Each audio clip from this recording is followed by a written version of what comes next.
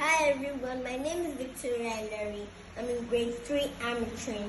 I'm to read a story in a book titled What Will Fright and Other Stories. An honest man, a king who once ruled in a faraway land, was very worried. His trusted old servant had died, and a new watchman was needed to guard the royal treasure. I must be very careful, he said to himself. I must not choose a thief, because it would rob me. I wonder how I can find an honest man for the job.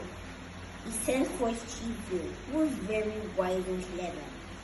My friend, said the king, I need a watchman to guard the royal treasure.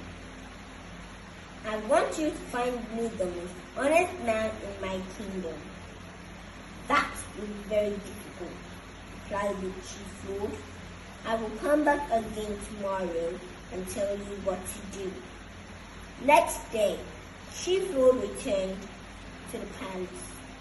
Here's my plan, he said to the king. Prepare a feast and invite to it everyone who would like to be your watchman. The king prepared a great feast and invited all those who wished to guard the royal treasure. As each man arrived at the palace, he was told how to reach the feasting hall. On the way, he had to walk alone through a long passage. On each side of the passage were large sacks, which were full of gold and silver coins. When the feast was over, the chief lord spoke to the men. I hope you've enjoyed your food. The king now wishes you to dance. Strange to say, nobody moved.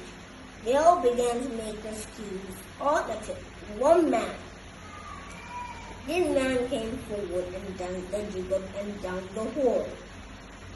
That is the honest man, said the chief lord to the king. All the others have taken some gold and silver from the sacks. They are afraid to dance because the coins will jingle and fall out of their pockets. That man did not touch the money and so is not afraid to dance.